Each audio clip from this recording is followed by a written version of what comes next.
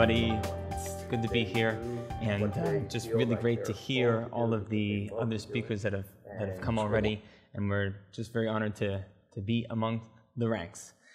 We're here to share a story with you today, and like any good story, it begins with an inciting incident. It's a single event that puts into motion everything else that is to come. Now, you all know this one. Boy meets girl. Boy and girl fall in love. Both live happily ever after. Most of us dream of living this story, and in fact, many of you might be living it right now. However, the story that we're going to share with you today is a little bit less happily ever after. At least not yet. This is a story about hope. And unfortunately, the inciting incident was a devastating event.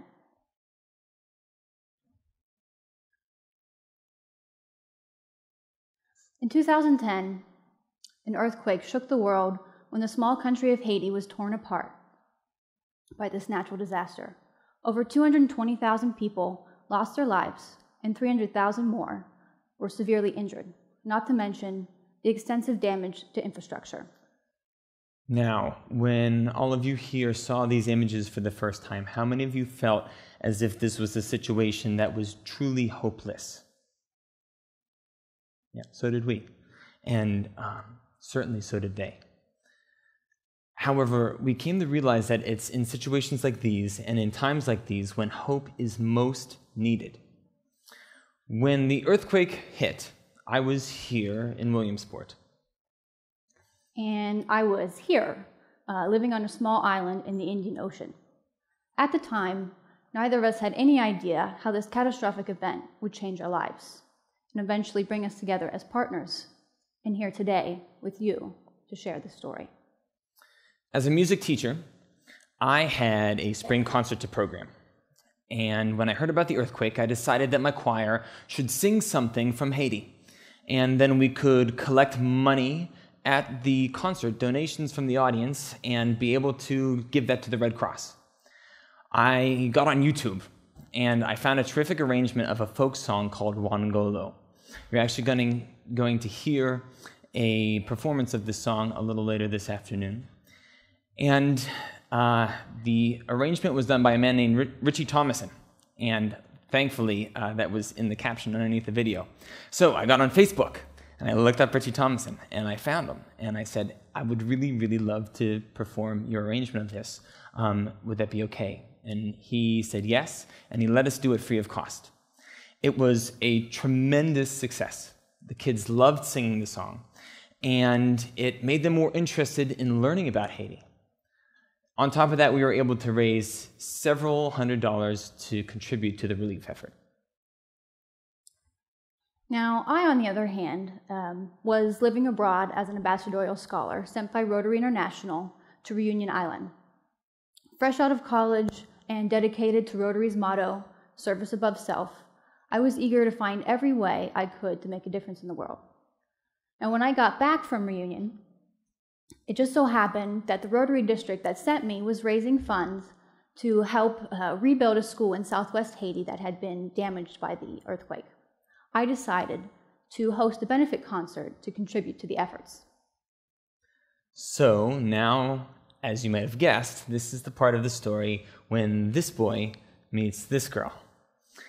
And it started as just two old friends from middle school that were getting together to catch up. And having known about Rose's travel experience, I wanted to know what she thought about my newly found passion of helping underprivileged parts of the world by sharing their musics with American choirs. I loved it. And the more we talked about it, the more it became evident that we were going to undertake this project, as well as every other project in our lives, together as partners. So as much as we would love to talk about how great it is to be married to each other, we're here to talk about hope and hope for other people. Last year, we founded the nonprofit organization Hope in Harmony based on the idea that the world would be a more peaceful place if we could combat the basic causes for human conflict. Put simply, conflict is something that happens whenever a person's basic needs are not being met.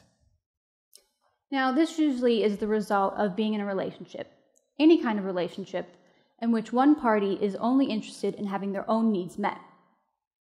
Now, and not the others. Now, we can break these needs down into physical needs, like food and safety, and affective needs, like trust and understanding. So when you think of any situation that involves conflict, chances are that one or more of these needs are not being met. So when we take the time to improve relationships and make sure that people's needs are being met, we can reduce conflict. Now, we believe that music is especially well suited to achieve this goal. In addition to these general causes for human conflict, I was also responding to problems that I saw within my own profession. Over the last several decades, music education has received an incredible push to include music from a diversity of cultures in the classroom. And while many teachers were willing and even eager to do this, few of them were really equipped with the teaching methods that would achieve anything more than just a topical or surfacey look at music from other parts of the world. Furthermore, in the realm of choral music, there have been more and more arrangements of folk songs from places like Africa and Asia and South America that are being marketed and sold to choirs in American schools. Now, because this music is considered to be in the public domain, publishers have the freedom to do with it as they choose. And in most cases, the profits from the music are rarely seen at the source. Now, this is not to say that public domain is inherently bad. It's merely a question of free trade versus fair trade. And unfortunately, those who are most hurt by free trade are those who are fighting to have their needs met. So, here is our model. We believe in intellectual property. That said, we believe that the folk music of a culture is the intellectual property of that culture. So when we find an organization who is helping an underprivileged part of the world, helping them to basically meet their basic needs, we look for music from that part of the world. We arrange it and turn it into choral music to be sung, and sell it as sheet music, and then take the sheet music, take the money from the sales of the sheet music, and give it to the organization that is helping the people in those places. But we don't stop there. We go the extra step to educate others about the culture where the music came from.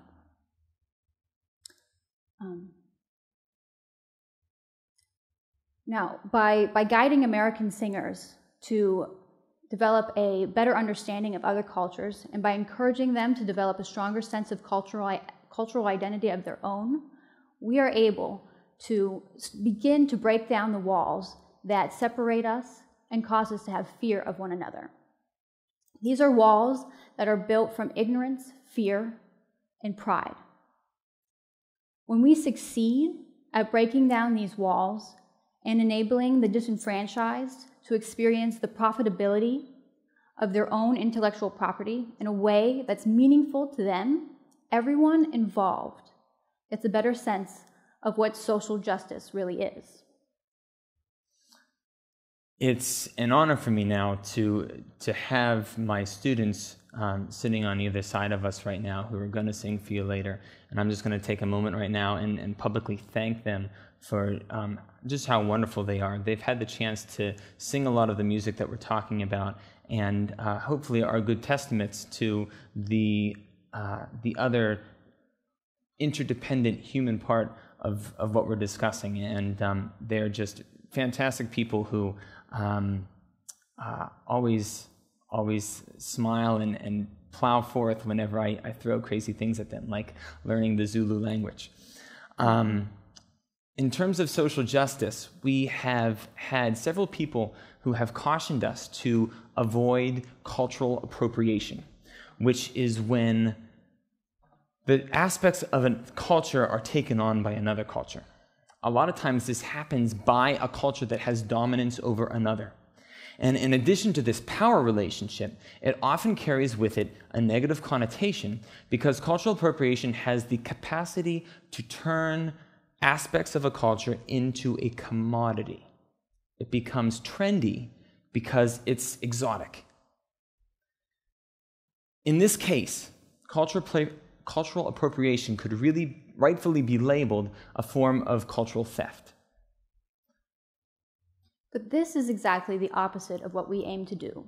We do not wish to capitalize on the exoticness of other music. Instead, we aim to make it less exotic. We have hope that by singing and relating to these musics, people will see each other as less strange. We have hope that when people develop a stronger sense of ethnic identity, that they will value and respect the identity of others. We have hope that by just taking a moment to think about the ways in which they are privileged, people will be more willing to help those who are less privileged. We have hope that by giving to others, they will experience hope themselves. And in this new opportunity, they will start to experience their own inciting incidents. And we have hope in all of this that there will be more people living great stories like those that you and I are living in this room and have had the opportunity to live. Now, like every great story, the ones we're living now and the ones we hope to live, there's still conflict. Instead of the type of conflict, though, that destroys our confidence, leaving us paralyzed and irrevocably hopeless, it can be the type of conflict that motivates us and challenges us to grow. When we understand the interdependence of our condition as human beings, then this is the type of conflict that causes us to pull together and act in the best interest of all involved. Togetherness. Harmony. This is something that deserves our hope. Thank you.